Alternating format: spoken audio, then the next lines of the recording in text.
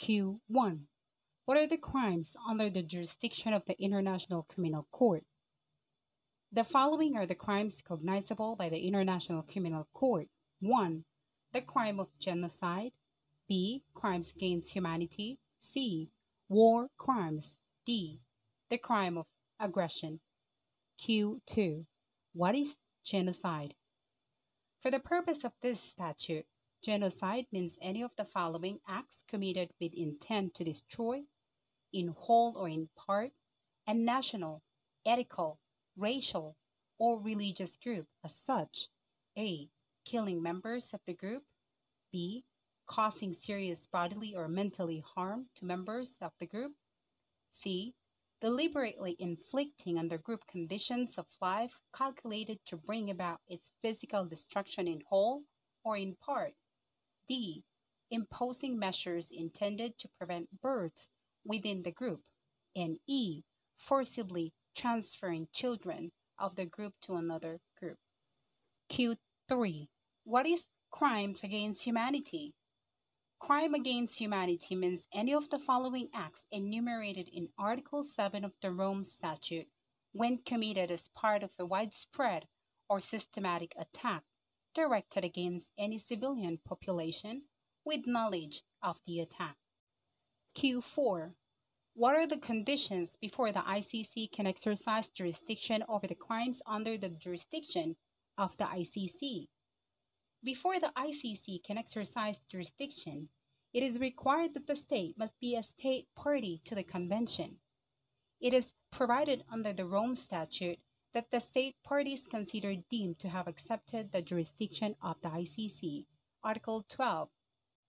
ICC shall also have jurisdiction over those cases referred to it by the Security Council under Chapter 7 of the UN Charter.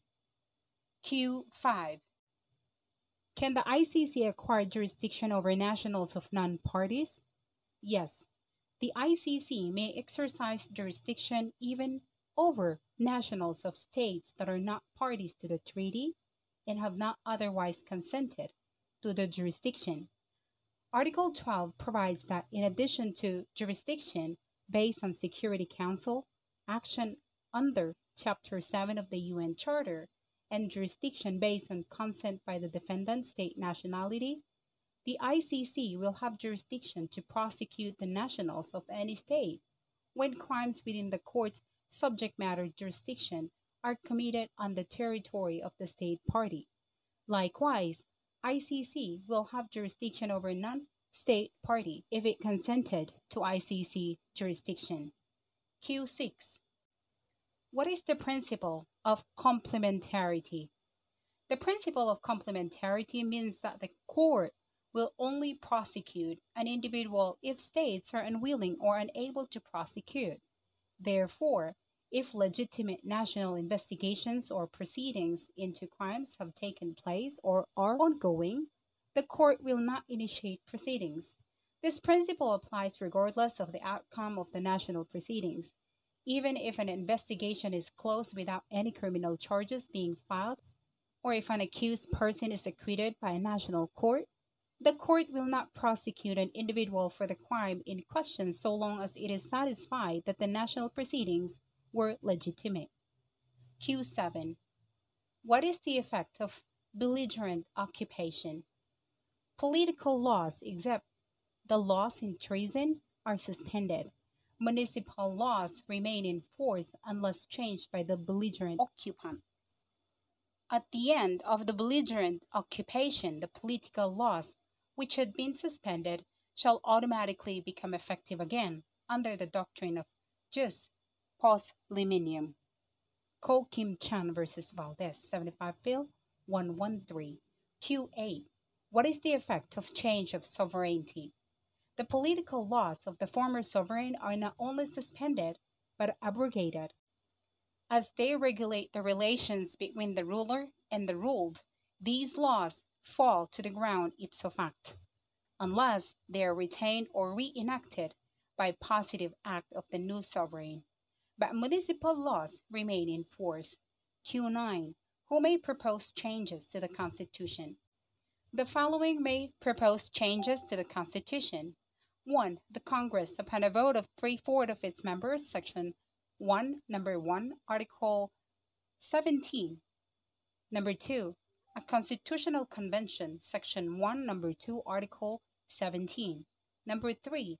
People, through initiative, upon a petition of at least 12% of the total number of registered voters, of which every legislative district must be represented by at least 3% of the registered voters therein.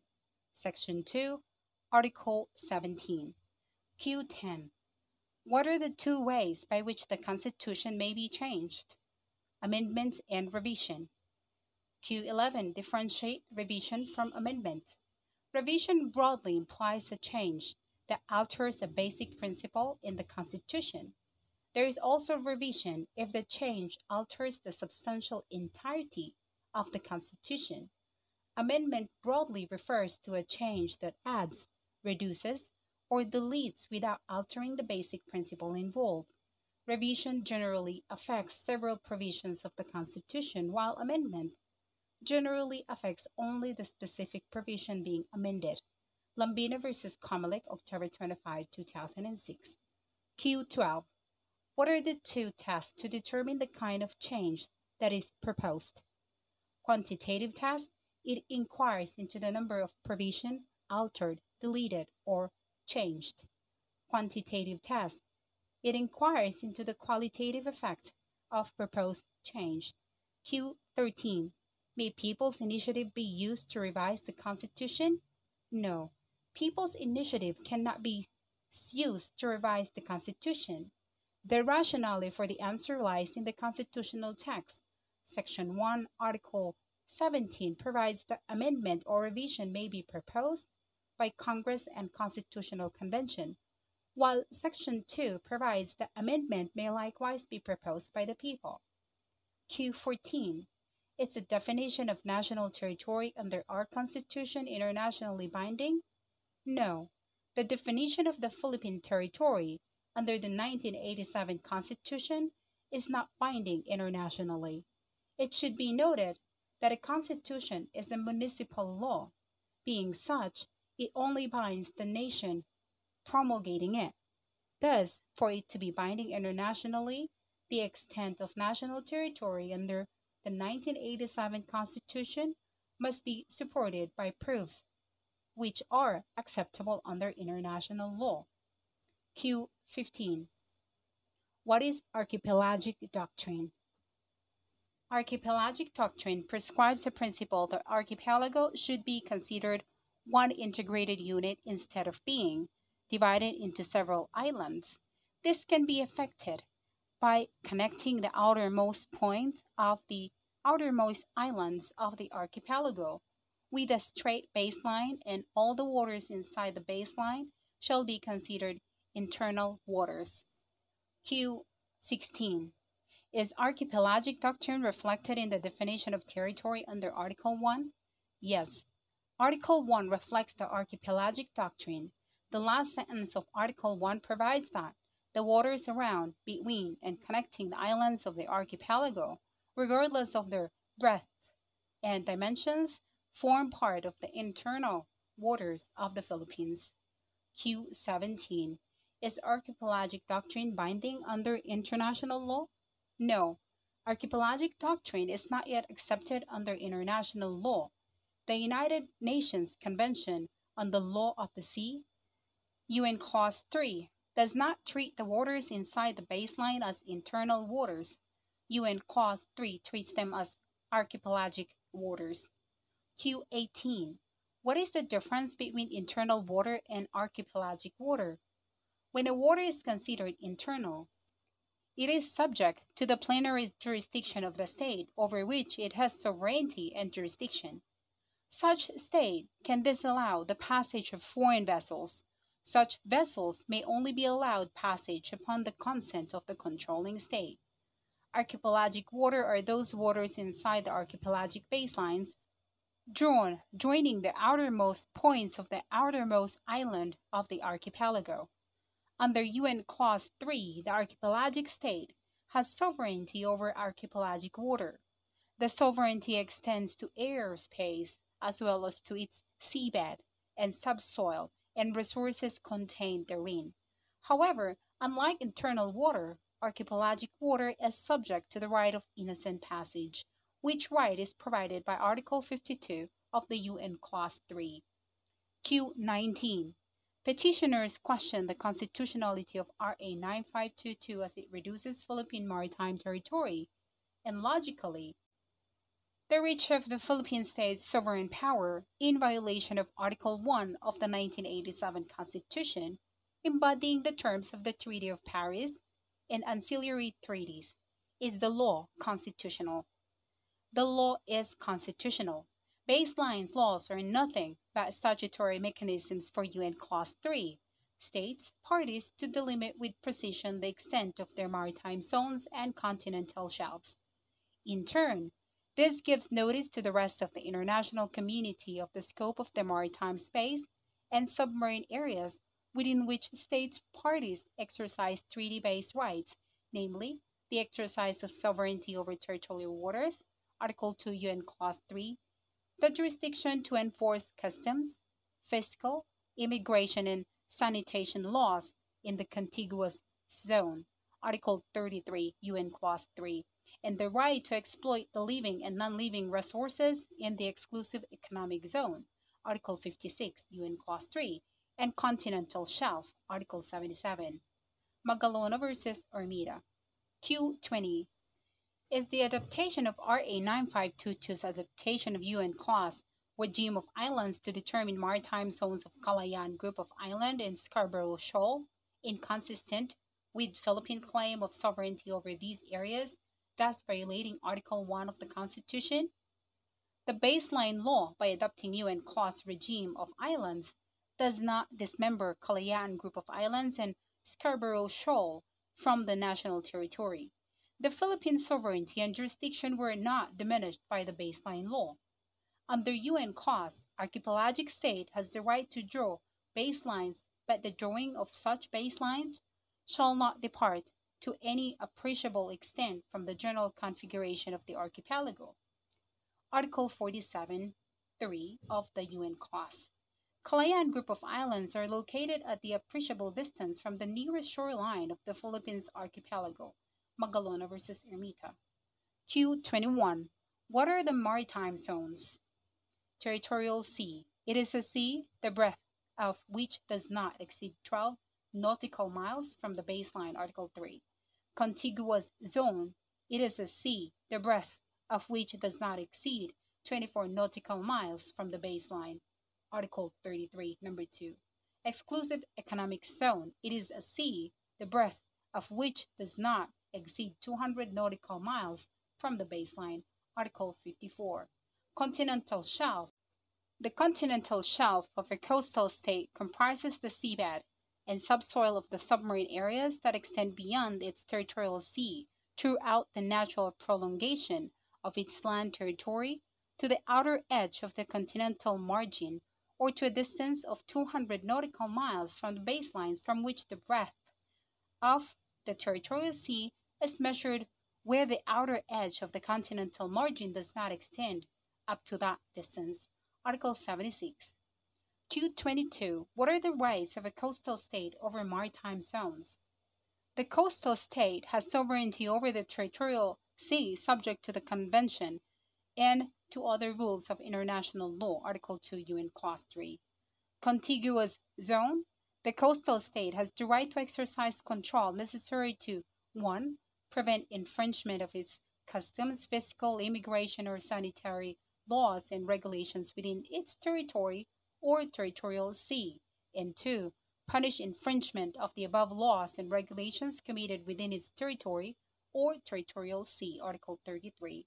Exclusive economic zone. The coastal state has the sovereign right for the purpose of exploring and exploiting, conserving and managing the natural resources. It has also jurisdiction over the establishment and use of artificial islands, installations, and structures, marine scientific research, and the protection and preservation of the marine environment, Article 56, UN Clause. The coastal state has the exclusive right to explore and exploit its natural resources therein. Article 77. Q23. What is the constitutional basis of principle of separation of powers? The constitutional basis of the principle of separation of powers is the allocation of powers by the Constitution to the three great departments of the government and Constitutional Commission. Thus, these three departments must discharge their respective functions within the limits of authority conferred by the Constitution.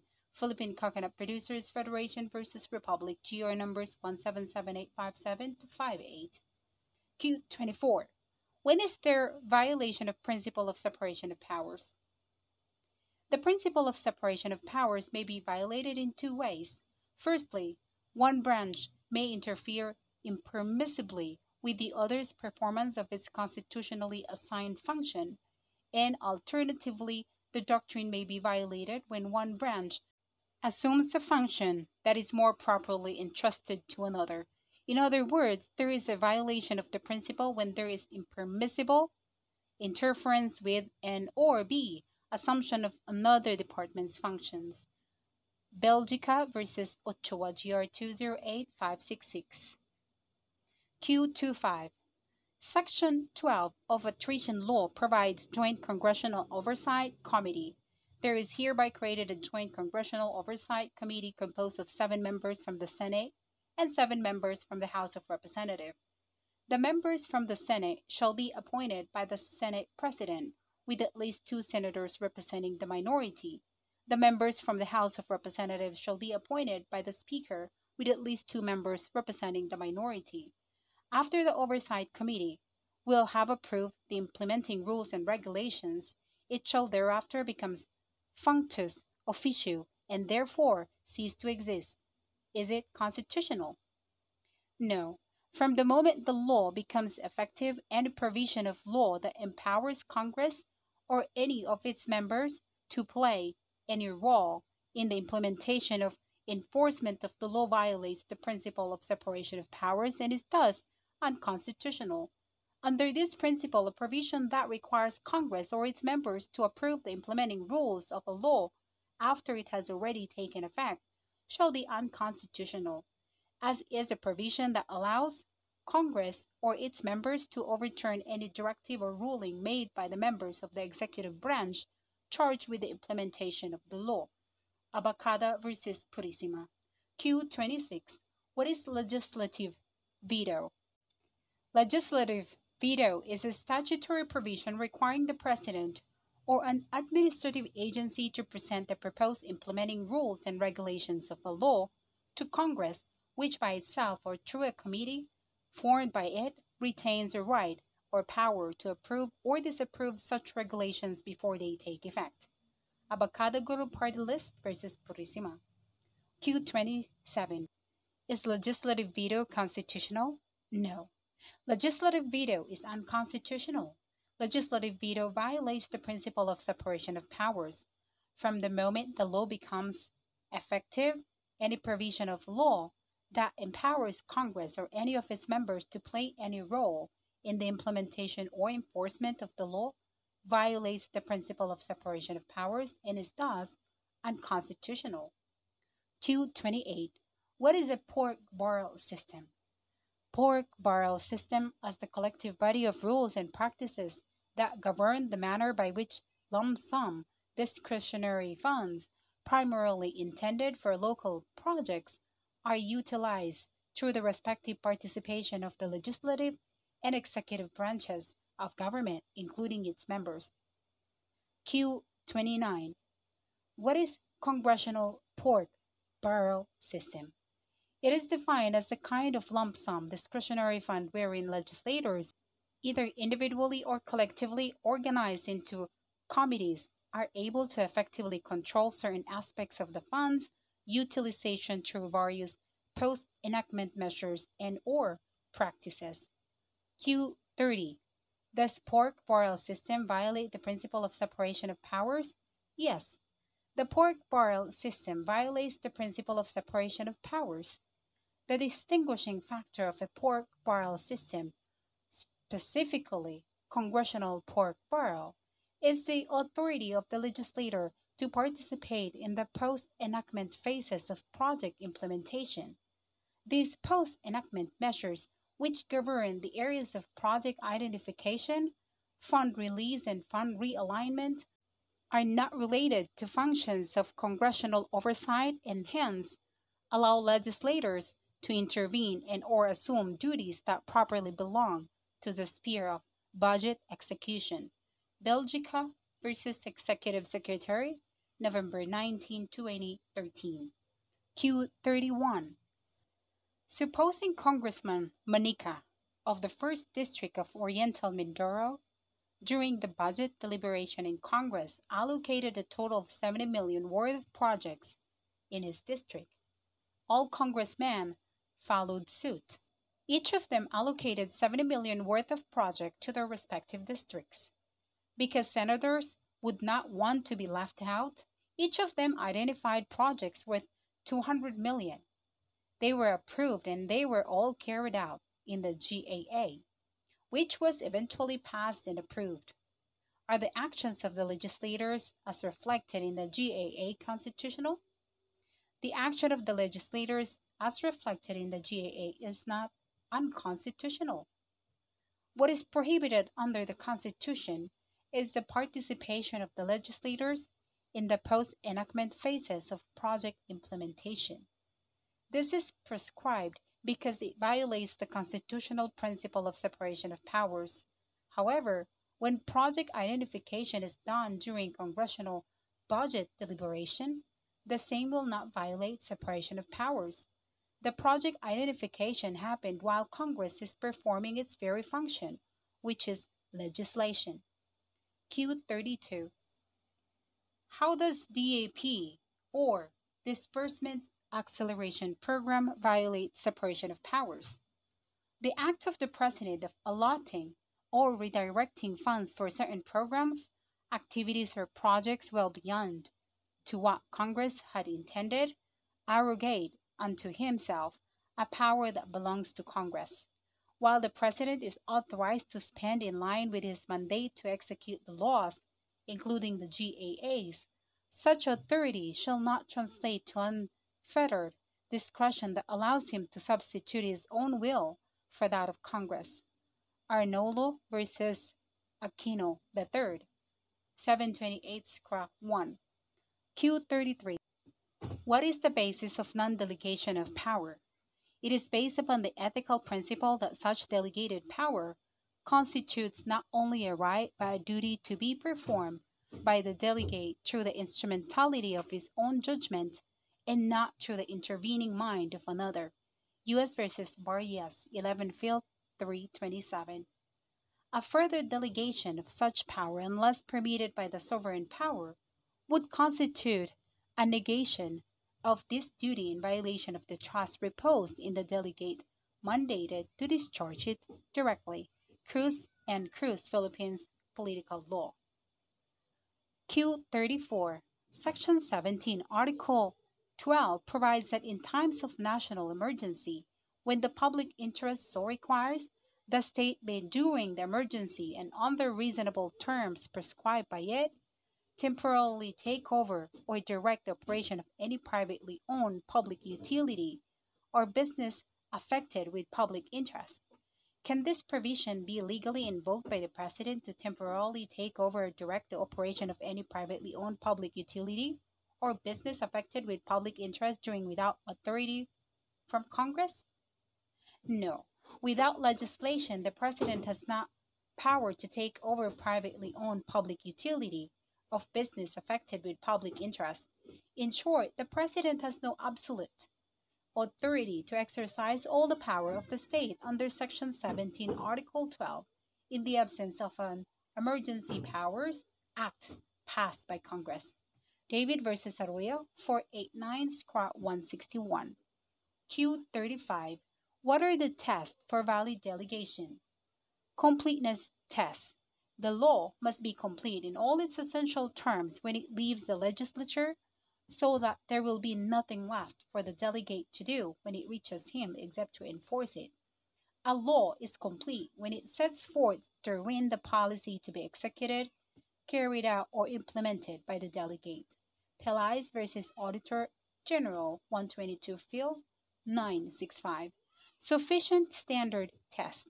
A sufficient standard test is intended to map out the boundaries of the delegate's authority by defining the legislative policy and indicating the circumstances under which it is to be pursued. The purpose of sufficient standard is to prevent a total transference of legislative power from law-making body to the delegate, who is not allowed to step into the shoes of the legislature and exercise a power essentially legislative. Eastern Shipping Lines versus POEA. Q36. Section 8 of PD 910, law governing the disposition of Malampaya funds, pertinently provides all fees, revenues, and receipts of the board shall form part of a special fund to be used to finance energy resource development and exploitation programs and projects of the government and for such other purposes as may be hereafter directed by the President. Is this provision valid? The provision is invalid, as it constitutes an undue delegation of legislative power.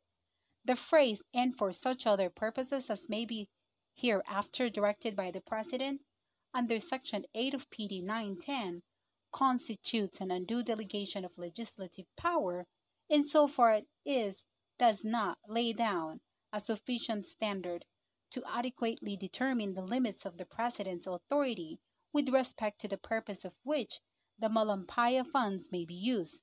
Belgica versus Executive Secretary. Q37. Congress passed a law which provides that all candidates for elective public office should undergo mandatory drug testing. Law provides that those who will not undergo drug testing, they will be allowed to assume the function of the office for which they were elected, even if they were proclaimed. Is the law valid? The law is not valid, as it adds the constitutional qualification for senator, which is fixed by the Constitution. Social Justice Society versus DDB. Q38. What are the constitutional requirements for the apportionment of legislative district? 1. Legislative districts apportioned among the provinces, cities, and the metropolitan Manila area in accordance with the number of their respective inhabitants and on the basis of a uniform and progressive ratio, Section 5, Number 1 of Article 6. 2.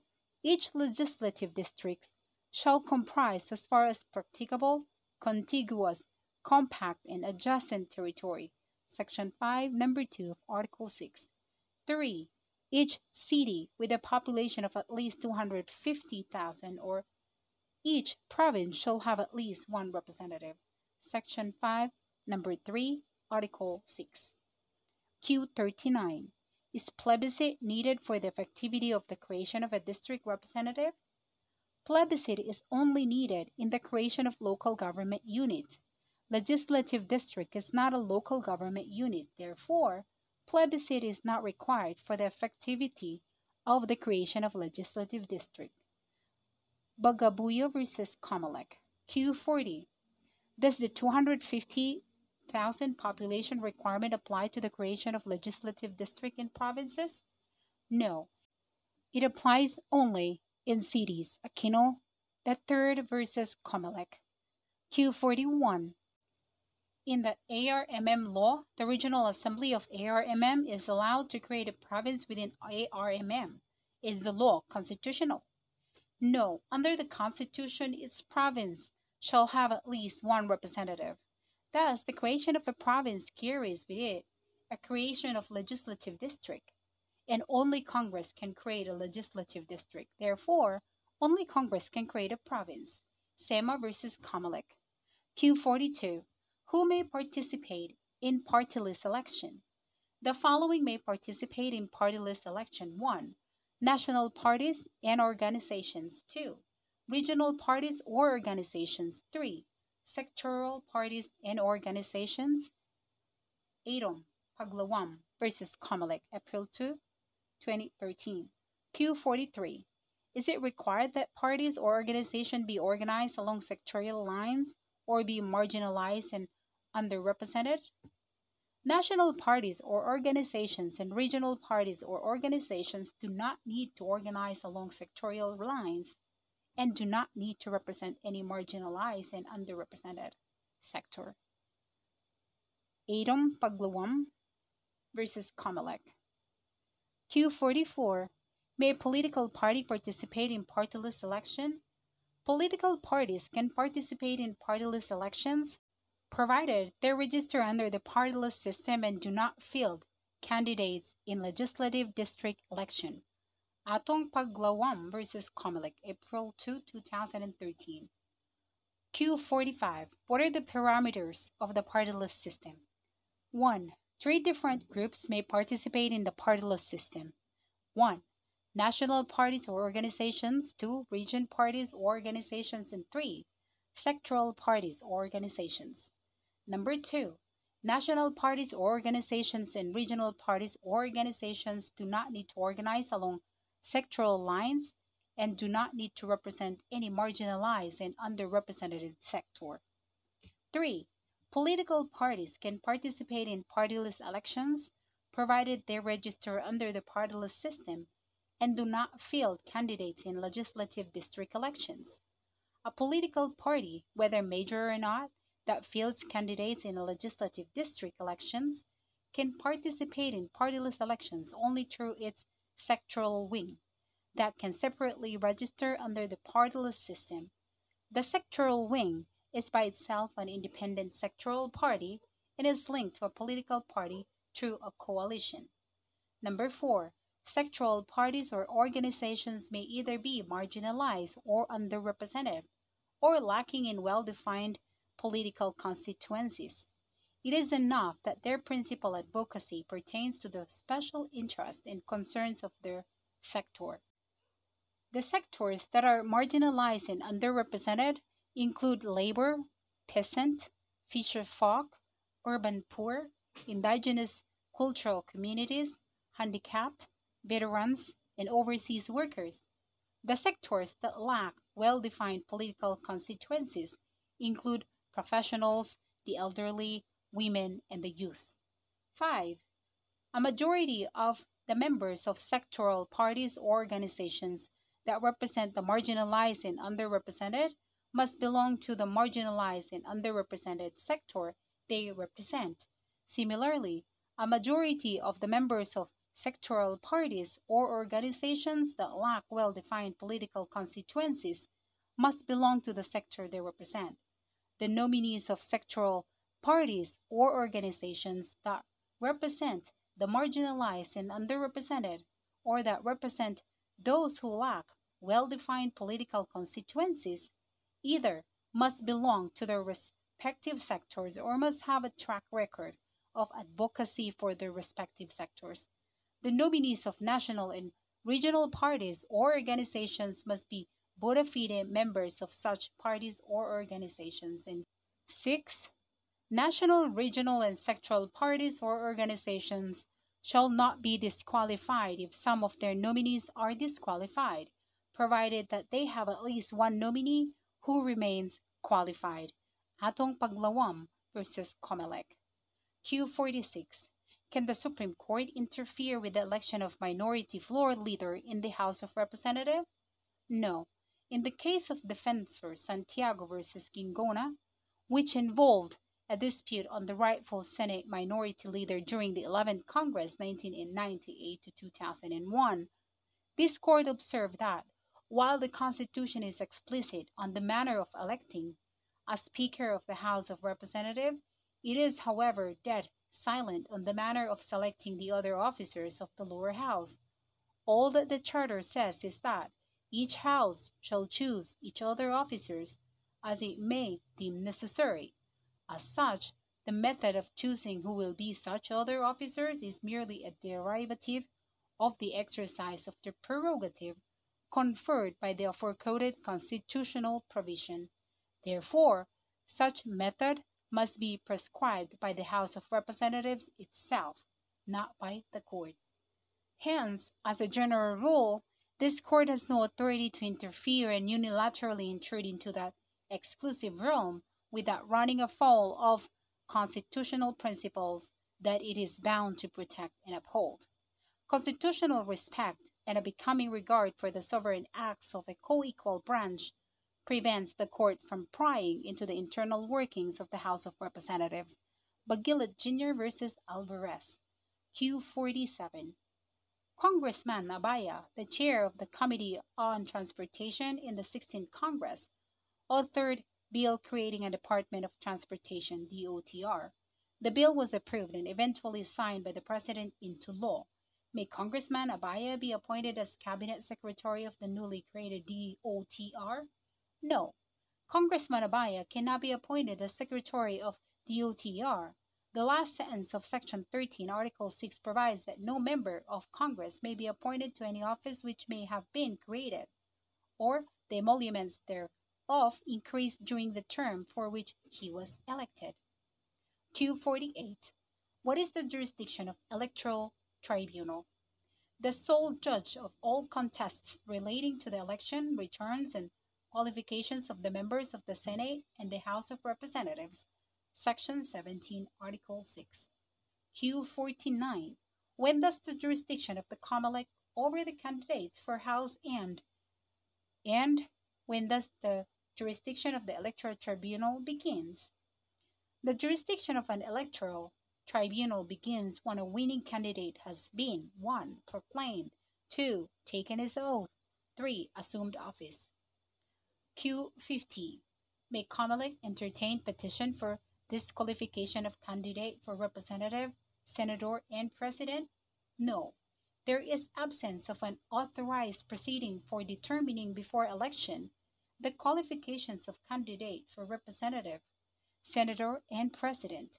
To disqualify a candidate, there must be a declaration by a final judgment of a competent court that the candidate sought to be disqualified is guilty of or found by the Commission to be suffering from any disqualification provided by law or the Constitution. Poe versus Comelec. Q51. Congress provided that a law it had passed may be re-amended or revised by the Congress of the Philippines upon the vote of 2/3 of the members of the House of Representatives and the Senate. Is the law valid? No. The Supreme Court declared this unconstitutional, for Congress cannot pass an irrepealable laws. Supreme Court said where the legislature by its own act attempts to limit its power to amend or repeals laws, the court has the duty to strike down such act for interfering with the plenary powers of Congress. Abasquita versus Senate. Q52. How does a bill become a law? When the President signs it. When the President vetoes it, but the veto was overridden by 2/3 of all the members of the House. When the President does not act upon it within 30 days after it shall have been presented to him. Q53. May the President approve some part or parts of the bill and veto the rest? As a general rule, if the President disapproves a bill approved by Congress, he should veto the entire bill. He is not allowed to veto separate items of a bill. It is only in the case of appropriation, revenue, and tariff bills that he is authorized to exercise item veto. Q54. What is an appropriation law? An appropriation measure may be defined as a statute, the primary and specific purpose of which it is to authorize the release of public funds from the Treasury. A law creating an office and providing funds, therefore, is not an appropriation law, since the main purpose is not to appropriate funds, but to create the office. Q55. What are the constitutional limitations on the power of appropriation? Section 24, Article 6. All appropriation, revenue, or tariff bills, bills authorizing increase of the public debt, bills of local application, and private bills shall originate exclusively in the House of Representatives, but the Senate may propose or concur with amendments. Section 25, Number 1, Article 6. The Congress may not increase the appropriations recommended by the President for the operation of the government as specified in the budget. The form, content, and manner of preparation of the budget shall be prescribed by law. Section 25, number 2. No provision or enactment shall be embraced in the General Appropriations Bill unless it relates specifically to some particular appropriation therein. Any such provision or enactment shall be limited in its operation to the appropriation to which it relates. Section 25, number 3.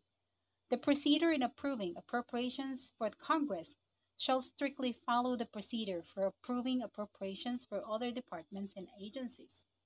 Section 25, number 4.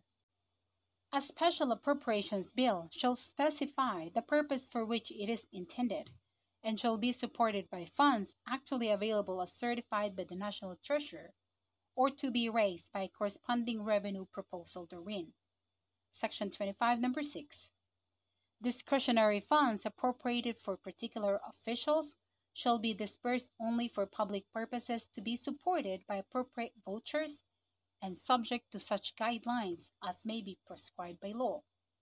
And Section 29, number 2, no public money or property shall be appropriated, applied, paid, or employed, directly or indirectly, for the use, benefit, or support of any sect, church, denomination, sectarian institution, or system of religion, or any priest, preacher, minister, other religious teacher, or dignitary as such, except when such priest, preacher, minister, or dignitary is assigned to the armed forces or to any penal institution or government orphanage or leprosarium.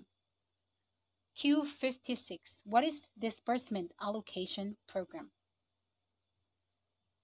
DAP is a program by which the President accumulates or gathers the supposed savings from the offices under the Office of the President to create a pool of funds.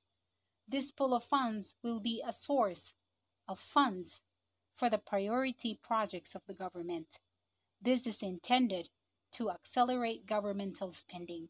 The source of funds is the supposed savings which were derived from unreleased appropriations and unobligated allotment. Raulo versus Aquino. Q57. What are considered savings under the law? The following are considered savings under the law. 1. Funds which are still available after the completion or final discontinuance or abandonment of the work, activity, or purpose for which the appropriation is authorized. 2. There can be savings when there is unpaid compensation and related costs pertaining to vacant positions. 3. There can be savings from cost-cutting measures adopted by the government agencies. Q58. Are unreleased appropriations and unobligated allotment savings under the law? No, based on the above conception of savings. Q59. What are considered unconstitutional in the case of Arolo versus Aquino? The following are considered unconstitutional: the pooling of funds from unreleased appropriations and withdrawn unobligated allotments, being not savings, violates Section 25, number 5 of Article 6. Number 2, the transfer of funds from DAP to augment deficient items not provided in the GAA, violates Section 29, number 1 of Article 6. Number 3, cross-border augmentations from savings were violative of Section 25, number 5 of Article 6. Q60. What are the requisites for a valid transfer of appropriated funds under Section 25, number 5, Article 6 of the 1987 Constitution? There is a law authorizing the transfer funds within their respective offices. Number 2, the funds to be transferred were savings generated from the appropriations for their respective offices. And 3, the purpose of the transfer is to augment an item in the General Appropriations Law for the respective offices. Q61. What is the difference between the power of Congress under Section 22, question hour, and its power to conduct legislative investigation? Section 21. It relates to the power to conduct inquiries in aid of legislation. The aims to which is to elicit information that may be used for legislation. In the exercise of its power under Section 21, Congress can compel the appearance of cabinet secretaries. Section 22 pertains to the power to conduct question hour to obtain information in pursuit of Congress oversight function. In the exercise of its power under Section 22, Congress can only request the appearance of the secretaries of the Executive Department, Senate versus Ermita. Q62. The President issued OE 464 directing certain officials of the government to secure prior consent from the President before they appear before in Congress. Is the EO constitutional? EO is unconstitutional. It violates Section 21, Article 6 when Congress exercises power of inquiry in aid of legislation. Heads of department cannot refuse appearance during the inquiry on the claim that they have not secured prior President's consent. They can only refuse appearance on a valid claim of executive privilege. They are not exempt by the mere fact that they are department heads. When Congress exercises its power of inquiry, the only way for department heads to exempt themselves therefrom is by a valid claim of privilege. They are not exempt by the mere fact that they are department heads. Only one executive official may be exempted from this power, the President, on whom executive power is vested, hence beyond the reach of Congress except through the power of impeachment. Senate versus Ermita. Q63. Can Congress compel the justices of the Supreme Court to appear during congressional inquiry? No. By the same token, members of the Supreme Court are also exempt from this power of inquiry. Unlike the presidency, judicial power is vested in a collegial body, hence each member thereof is exempt on the basis not only of separation of powers, but also on the fiscal autonomy and the constitutional independence of the judiciary. Q64. What are the requisites of presidential communication privilege?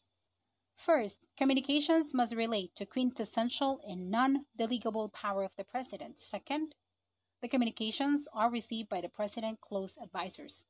Third, there is no adequate showing of compelling need that would justify the limitation of the privilege and of the unavailability of the information elsewhere. Q65. For how long can the Congress detain a person cited for legislative contempt? The Court finds that the period of imprisonment under the inherent power of contempt by the Senate during inquiries in aid of legislation should only last until the termination of the legislative inquiry under which the said power is invoked. In the case of Arnold, it was stated that obedience to its process may be enforced by the Senate committee if the subject of investigation before it was within the range of legitimate legislative inquiry and the proposed testimony called relates to that subject. Accordingly, as long as there is a legitimate legislative inquiry, then the inherent power of contempt by the Senate may be properly exercised. Conversely, once the said legislative inquiry concludes, the exercise of the inherent power of contempt ceases, and there is no more genuine necessity to penalize the detained witness. Balag v. Senate, GR 234608, 2018. Q66. When is legislative inquiry deemed terminated? Section 22, Report of Committee. Within 15 days after the conclusion of the inquiry, the committee shall meet to begin the consideration of its report. The report shall be approved by a majority vote of all its members. Concurring and dissenting reports may likewise be made by the members who do not sign the majority report within 72 hours from the approval of the report. The number of members who sign reports concurring in the conclusions of the committee report shall be taken into account in determining whether the report has been approved by a majority of the members. The legislative inquiry of the Senate also terminates upon the expiration of 1. Congress. As stated in Neri, all pending matters and proceedings such as unpassed bills and even legislative investigations of the Senate are considered terminated upon the expiration of that Congress, and it is merely optional on the Senate of the succeeding Congress to take up such unfinished matters, not in the same status, but as if presented for the first time. Balag versus Senate. Q67. The law allows the holder of appointive position in the executive department to hold any other office other than he is presently holding. Is the law constitutional? It is unconstitutional insofar as the president, department head, deputies, and assistants are concerned. All other appointive officials in the civil service are allowed to hold other office or employment in the government during their tenure when such is allowed by law or by the primary functions of their positions. However, members of the cabinet, their deputies, and assistants may do so only when expressly authorized by the Constitution itself. In other words, Section 7, Article 1, XB is meant to lay down the general rule applicable to all elective and appointed public officials and employees, while Section 13, Article 7 is meant to be the exception applicable only to the President, the Vice President, members of the Cabinet, their deputies and assistants. Civil Liberties Union versus Executive Secretary. Q68. 2 months immediately preceding the day of election, the President appointed a Justice of the Supreme Court. Does the appointment violate Section 15, Article 7 of the Constitution? No. Prohibition under Section 15, Article 7 does not apply to appointments to fill a vacancy in the Supreme Court or to other appointments to the judiciary. De Castro versus JBC. Q69. The signing of the appointing papers and the transmittal of the same was made before the ban, but the acceptance and oath of office happened during the ban. Is the appointment valid? The following elements should always concur in the making of a valid appointment. 1. Authority to appoint and evidence of the exercise of the authority. 2. Transmittal of the appointment paper and evidence of the transmittal. 3. A vacant position at the time of appointment. And 4. Receipt of the appointment paper and acceptance of the appointment by the appointee who possesses all the qualifications and none of the disqualifications.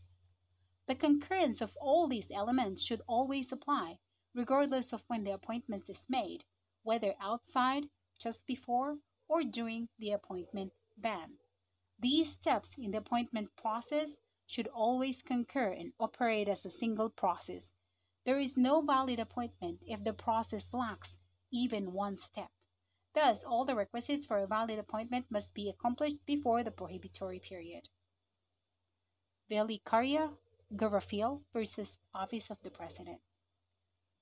Q70. Does the President have disciplinary jurisdiction over Deputy Ombudsman? No.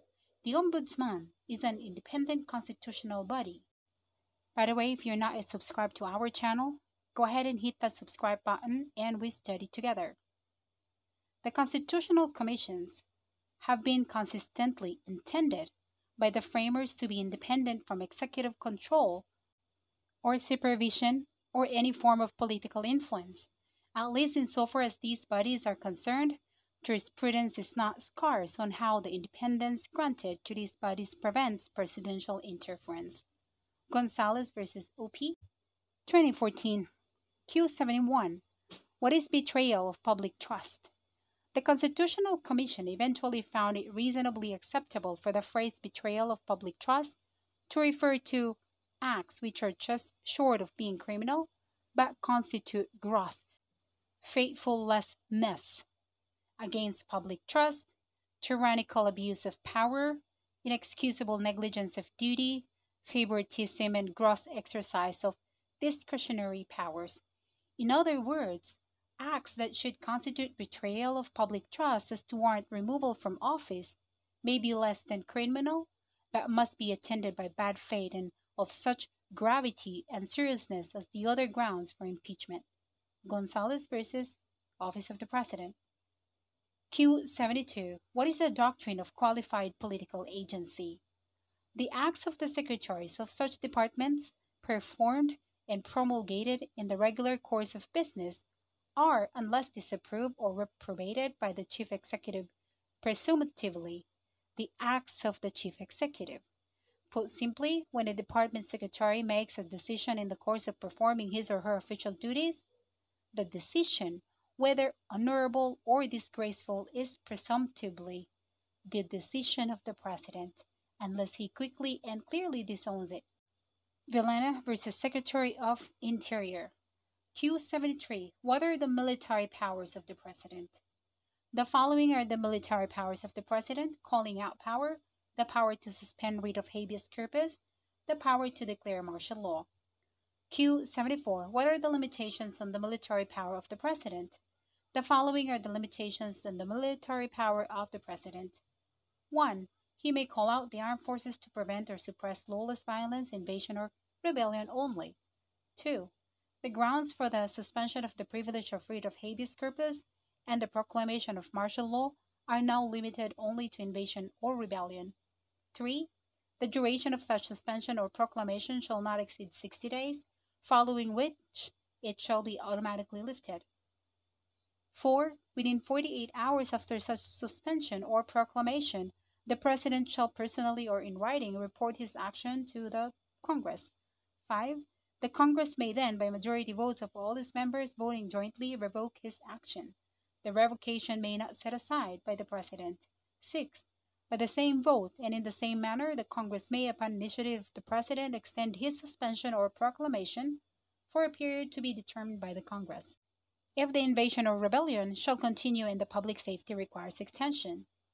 And 7. The action of the President and the Congress shall be subject to review by the Supreme Court, which shall have the authority to determine the sufficiency of the factual basis of such action.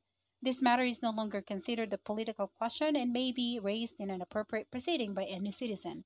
Moreover, the Supreme Court must decide the challenge within 30 days from the time it is filed. And 8. Martial law does not automatically suspend the privilege of writ of habeas corpus or the operation of the Constitution.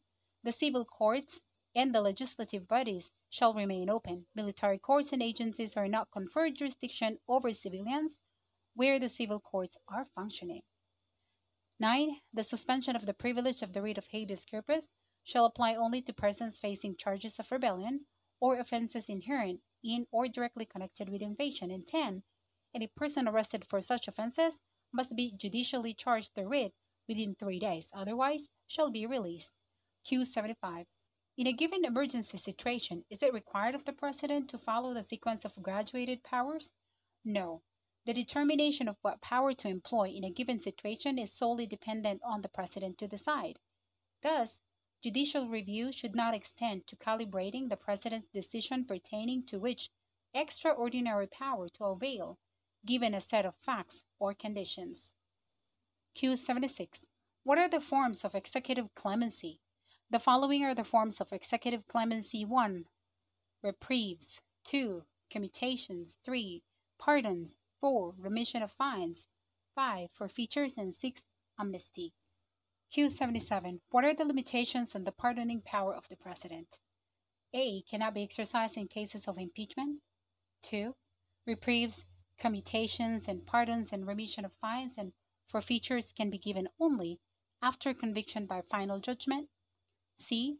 A grant of amnesty must be with the concurrence of a majority of all the members of the Congress. D. No pardon, amnesty, parole, or suspension of sentence for violation of election laws, rules, and regulations shall be granted by the President without the favorable recommendation of Comelec. E. A pardon cannot be extended to a person convicted of legislative contempt or civil contempt. F. Pardon cannot also be extended for the purpose of absolving the pardonee of civil liability, including judicial costs. G. Pardon will not restore offices forfeited. Q78. Differentiate treaty from executive agreement. As has been observed by U.S. constitutional scholars, a treaty has greater dignity than an executive agreement because its constitutional efficacy is beyond doubt.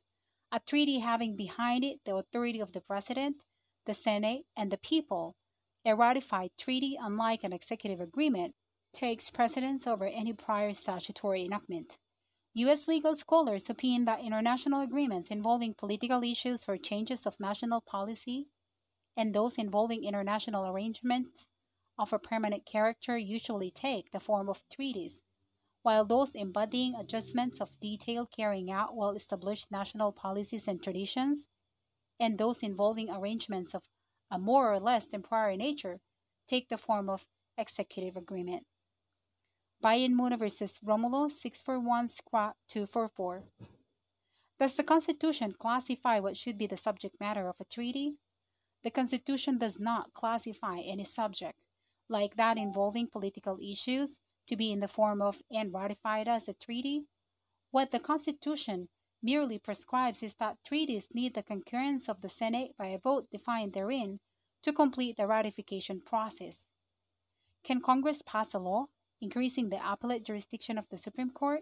No, because it violates Section 30, Article 6 of the Constitution, which provides that the appellate jurisdiction of the Supreme Court may not be increased by law without its advice or concurrence.